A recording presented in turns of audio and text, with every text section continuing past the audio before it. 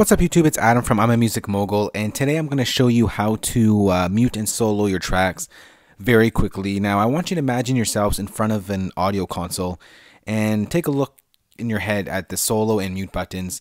Basically what you do when you're on a console, if you want to kind of quickly go ahead and solo mute any tracks, you kind of put your finger on one of the buttons and then drag your finger across the board through all the buttons, hitting all the solo or mute buttons.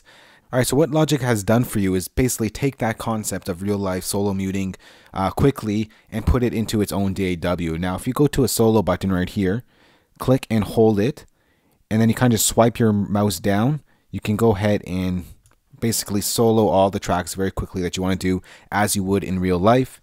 And if you want to unsolo, click one of them and then go up by holding your mouse down continuously until you get to all your solos. And you can do the same thing with a mute as well.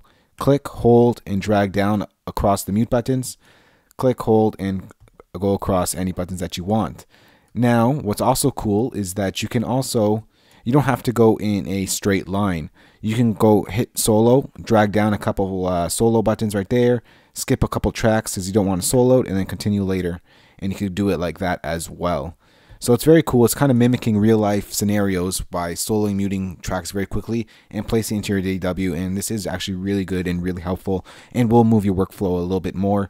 And also a quick little tip here I just want to show you guys. If you want to go ahead and unsolo everything quickly because this is taking too long, all you have to do is hold down your option key, double click, and it'll bring that track to one solo, and then click it a third time and it'll go away.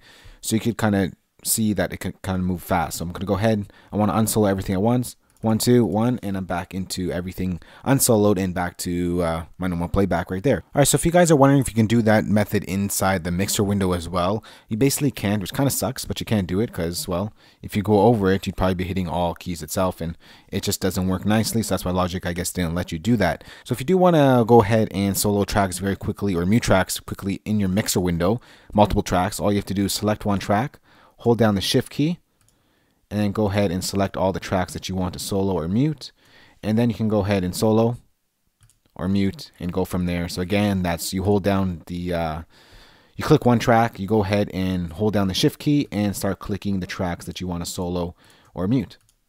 And that's how you do quick ways on to solo mute your tracks in your mixer window. So if you have any questions on this, you can ask me in the comment section, and as usual, more great stuff coming soon, guys. I'll talk to you soon. Later.